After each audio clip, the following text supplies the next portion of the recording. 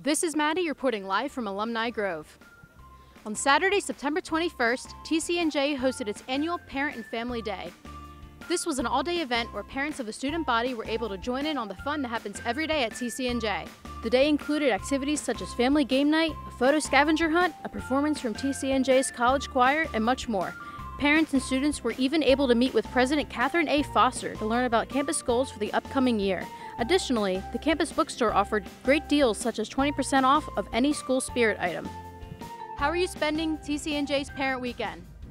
Well, I'm in the college choir, so I just performed with them. I've kind of just been taking them around the entire campus for my everyday commute. I'm taking my family to Traditions and I'm showing them around campus. Check out some of the activities later. Go to the premier dining experience at Eichhoff. If I had to describe TCNJ in 3 words, it would be fun, Happy, supportive, engaging. Can I say community? It looks like a happy community. Yeah.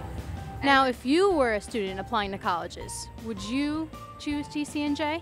Oh, definitely. I tell her I'm very jealous. I wish I could come here. I went to Penn State and it was huge. I would have been so much happier at a more intimate campus like this, and it's what I was really hoping she would gravitate towards, and I was really happy she came here. Not only was it Parents Weekend, but it's also Ewing's annual Community Fest. Families gathered and lined the streets with dancing, games, and fun.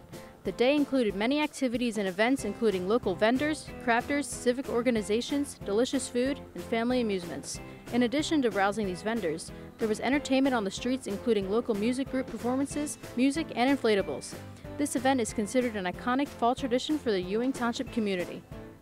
I think Community Fest is a great way for people of Ewing and other surrounding towns to come together and really get a feel for all the great stuff that we have going on here, whether it's small businesses, whether it's student-run events, whether it's ways to get your kids active and out of the house. There's kind of something here for everybody, and it's fun to be a part of. This is the first time I've ever been here, and I really get a great sense of the people who are coming here and everyone coming together. It's really nice. It's the community getting together and showing that we're all welcoming and friendly towards each other. How would I describe Community Fest in 3 words?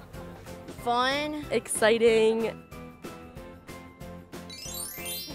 My favorite thing about Community Fest today is mostly the atmosphere, not only going along with the music, but everyone here just being happy and you can make friends with anyone. Favorite activity is probably just seeing what everything is like about and just going around and talking to different people and seeing what's out there.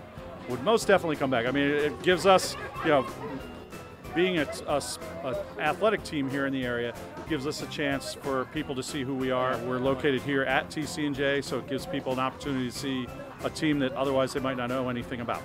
That's all for this edition of LTV News. If you would like to get involved, email us at ltv@tcnj.edu. I'm Maddie Listick. Thanks for watching.